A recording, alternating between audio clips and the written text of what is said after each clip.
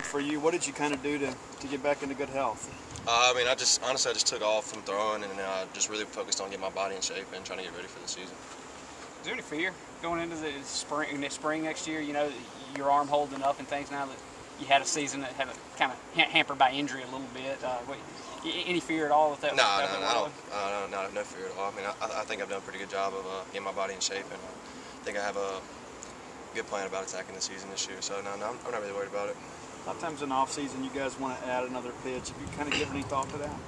I don't really know. Right now, I'm really just working on getting my arm in shape, so I'm really working on many pitches, just fastball, changeup. So just kind of working on command of everything and just try to make my pitches better than they were last year, I guess. How frustrating is it to be forced to take a break so early in the career like that and going to restock and set for the second season?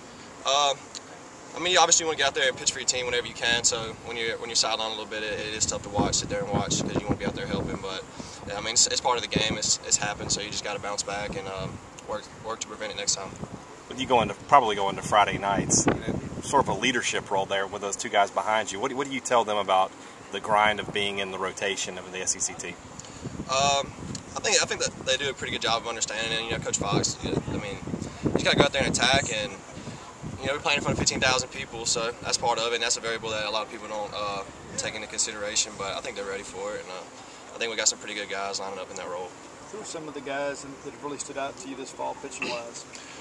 A lot of the new guys are really good. We've got a lot of new freshmen. Davis Roko's really good pitcher, and Christian McLeod, he's glad he's back, and he's always been good. He's going to do what he does, and it's just glad to have him back out here. And Eric Santola, you know, he's got electric stuff, and if he ever figures it out, he's going to be really, really good. An SEC Freshman of the Year, so pretty darn good year for you. But what do you have to do to take another step forward to grow as a pitcher? I mean, one thing is just getting my body right and getting prepared for the season. And I mean, it's a lot of innings, a lot more innings than I ever had thrown before in my life before last year. So just kind of getting ready to endure that, and you know, just working on the game. And you know, you learn a lot out here pitching, so a lot of mental stuff, and just, you know, I kind of know how to attack the season a little better this year, I feel like. You mentioned getting your body right a couple times. When do you anticipate your throwing schedule to start intensifying and ramping up a little bit? I mean, I've been throwing a lot. I mean, I've been throwing bullpens and everything, so I mean, I'm pretty close to probably getting back on the mound and pitching against some live hitters.